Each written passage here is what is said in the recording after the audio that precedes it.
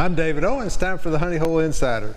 Well, September's here and fishing season technically kind of slowing down, but not really. Fishing's good all year long. Brim fishing is starting to slow down a little bit, but you can still catch a mess of brim on most of the area waters.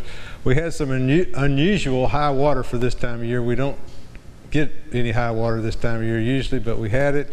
Most of it's gone back down and it's everything getting back in its banks. D'Arbonne Bayou's getting closer to normal stages, and you can get back, but still high enough you can get back in some of those sloughs, so that's a good way to catch some white perch. You catch them back in the sloughs.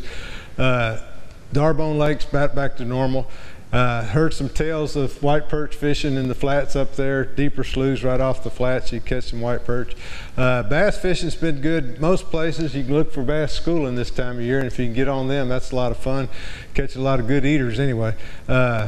So look for bass schooling on D'Arbonne, Caney, places like that. White perch fishing's been all right on Beth River as well. So you can find different places, different kinds of fishing. Catfish, go out there, Poverty Point, D'Arbonne on the flats, you can catch them there too. Hey, if you're gonna go bass fishing, think about fall. It's time for fish to start stacking up.